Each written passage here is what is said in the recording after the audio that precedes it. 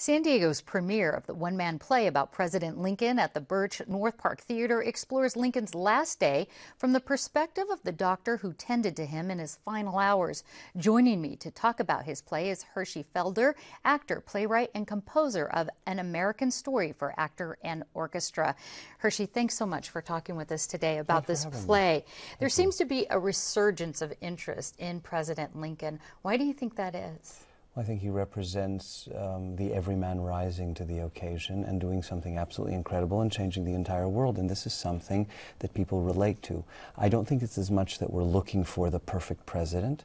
And I also think it's fashionable, you know. But I really do believe that we see something of ourselves in him. And that's what people are looking for. They're looking for reflection. A little reflection, but you play the doctor, you play President Lincoln's doctor. Tell us more about your character. It's less that he was his doctor than he happened to be a doctor in the house, where the phrase comes from, at the theater when Lincoln was shot. He was a 23-year-old nobody, a Union Army surgeon who had just entered the Union Army after studies at Bellevue Hospital in New York, and suddenly wanted to study the president's face, found himself at Ford's Theater, and Mrs. Lincoln puts him in charge. I mean, talk about, you know, having your stock go up all of a sudden.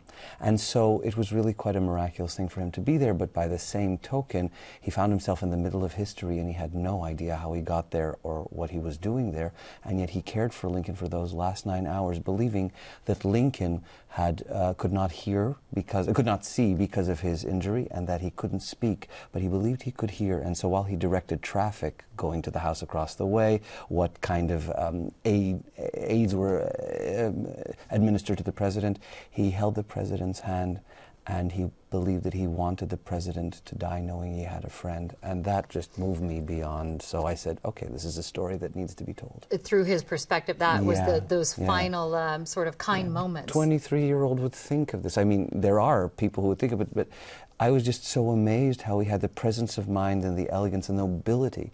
And this guy lived till he was 90 years old and only told the story once in his life, that being this time that we're going to tell the story.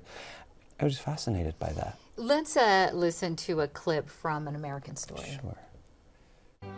My dear country, my beloved people, I fondly hope, I fervently pray that this mighty scourge of war is finally past.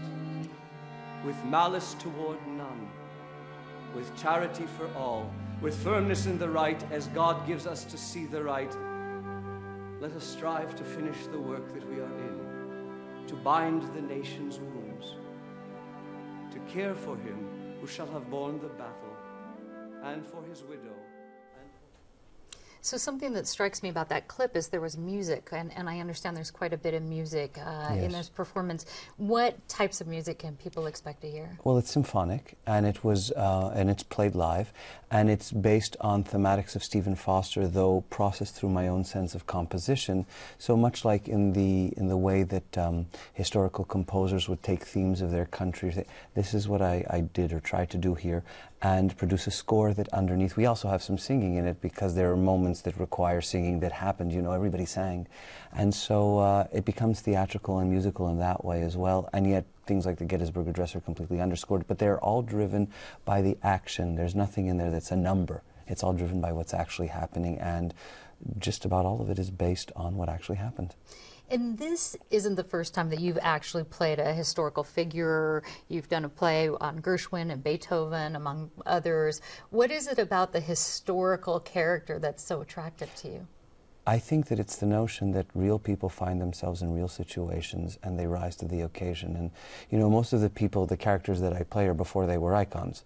And that to me is interesting, is that that's our perspective of them. But they were real people, and that real people can be great. And this man, who history doesn't really know anything about, was a great comfort to America's greatest president, or who was perceived, the man who was perceived as America's greatest president. That to me is a fascinating thing, that the everyman, that there are so many cogs in the wheel, you know, that make up what the wheel does. And that's very touching to me. And so the characters, as I look back on them, all represent something in their day that was much part of a much greater whole, and I'm quite touched by that. Already, I want to let people know that Hershey Felder's An American Story runs through February 3rd at the Birch North Park Theater. Thank you so much for talking with us. Thank you for having me. It's been a great pleasure.